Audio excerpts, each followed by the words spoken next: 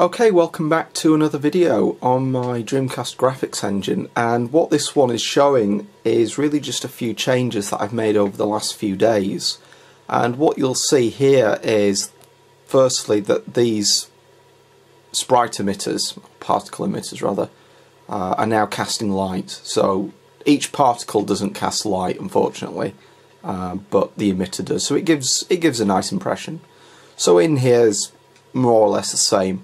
The big difference in this video is previously there were these little actors, or these cubes that are wandering around, and they would cast light, and I've changed that on this. So I've put these lights down, and the idea is that the cubes that you see now are blocking light, or in that case just spinning around. So let's go and find a cube on here. So you'll see these are all casting light, and when the cube obscures the light you'll see the shadow. So I'll just keep the camera still and hope that these cubes are behaving. So you'll see, yeah, that's gone right over the light.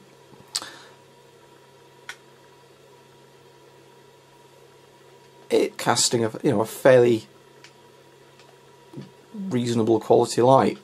It's still using this grid, so everything in the levels laid out on a grid, and you've got these what I call crude blocks that are 8x8, which are your kind of Wolfenstein style graphics, and then you've got these fine level tiles that either you can add geometry on yourself or the light will deal with that. So if I put the light bloom on, what you'll see here is I've deliberately created a few textures that use the bloom, namely the lighted ones. So if we go in here, you'll see a few things that have changed. So you've got this bloom, but I've added it to a few of these wall textures. So there's a bloom texture, and it's a little bit like the corridor that you get on Alien Isolation. Really, that's where I got the idea for this from. So let's have a wander around. You'll also notice the shadows. If you take this light here on the right, it's casting light to the left. If I walk in front of it, I also will cast a shadow. Probably see it going dark.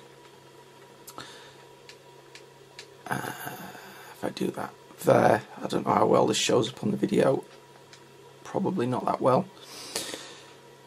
Yeah, let's see where this cube's going, because this will show it blocking the light. I really should have added a few more cubes, because it just shows how the light gets obscured. This one's a bit far from a light source, but you'll see there that green one, that was casting a shadow. I've artificially turned up the the ambient lighting just so it shows up better in the video.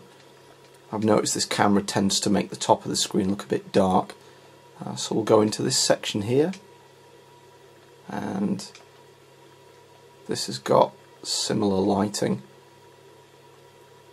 So if we change the lighting, so you can turn the bloom up, which increases the blur level, but it sometimes misses some of the highlights. So if I turn that down, that turns it right down. You get all the highlights, but you don't get the effect. And the other one is to just crank it up to max and see what it looks like that. So this is on max bloom settings, which looks a bit crazy. So that's a super bright light. Just drop it down. We'll have a look in here. So the problem is if you turn the bloom up too much, yeah, oops, yeah, it glitches if you set it to 0. There's a divide by 0 in there. See, that's the bloom blur turned up a bit too much. It doesn't pick up the highlights. It's only when you start to turn it down a little bit that it picks up these highlights. Whoops, bit of dodgy clipping going there. So we'll go back in here.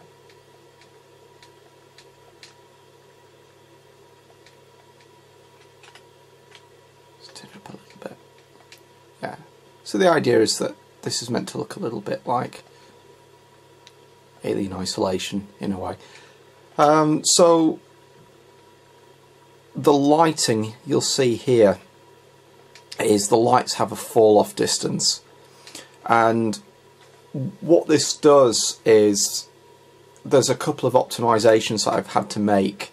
So for example, if you're looking at a tile which is, say, one here, you won't really see the light falling off on the lights and the shadows because it's drawing it in a fairly high resolution detail, but the ones in the distance it draws in a lower quality one, but you don't really notice it. So the ones over there, it's really just lighting the entire tile, the light that is, but you don't notice it. So it's only rendering at the level of one big 8x8 block, but the ones closer to the camera, it's rendering every block, or every tile rather. So that was just one question that I had, and the idea is the more kind of further ahead you set this high quality detail, it slows the machine down. So really what I need to work on is a bit of a kind of like a dynamic level of detail manager, so when the frame rate starts to drop a bit, it'll just crank this value down. And the other thing that affects it is how many lights you've got. So let's see if this one will cast a shadow. It probably won't because it's right between two different light sources. So one of them is going to light it. Yeah, I think I'll leave it there. So this has covered most of the new additions to the engine. It's just a few tweaks here and there, but it creates the effect I was looking for. So the idea is actors in the world and the walls are all creating these dynamic shadows, and you've got the light bloom as well. So there have been a few changes that I've made to the editor as well, so I might do a video on that, on how I put the levels together, which is a little bit like Minecraft but not quite. So yeah, I'll leave it there. So thanks very much for watching, and hopefully I'll be able to make a few more videos on this engine soon. So yeah, thanks for watching.